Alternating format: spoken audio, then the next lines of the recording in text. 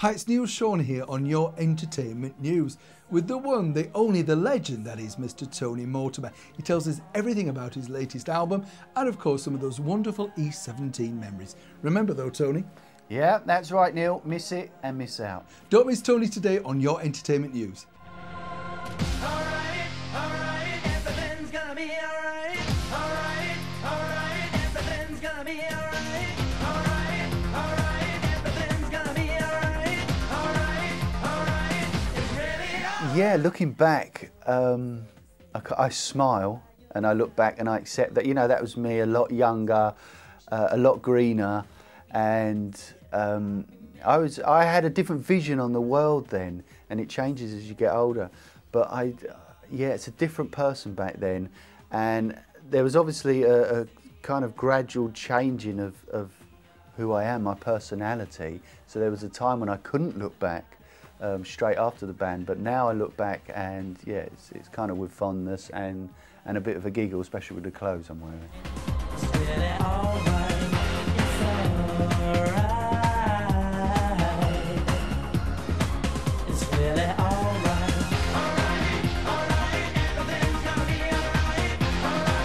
Alright, everything's gonna be alright. Alright, everything's gonna be alright. Alright, it's really alright. Listen. I was more excited about trying to win a Smash. I wanted a Smash Hits award. It wasn't Most Fanciable Male. I think Mark Owen got that for about 27 years on the trot. So I knew that one had gone, but I really wanted a Smash Hits award because to me, at my age, that meant everything.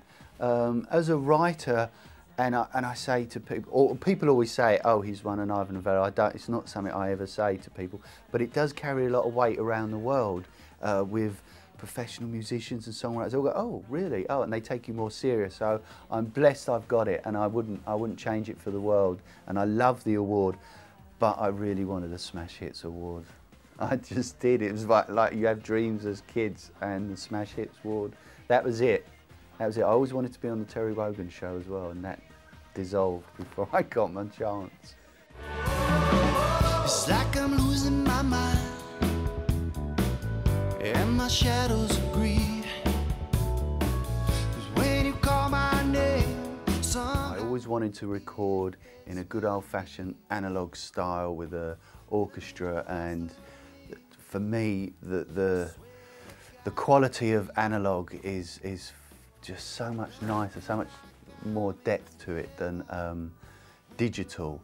And it's a collection of songs from probably spread over 5 or more years of my life. So they mean a lot to me. They're about my relationship, and hopefully other people can listen to them as well and recognise or kind of relate to some of the stuff I'm singing about. So it means a lot to me, and also this song represents a kind of golden opportunity where it's come around again, and I'm getting my chance to record music and get it out to the public again, which for an artist it's kind of like it's like having your identity back. So I feel blessed with this album.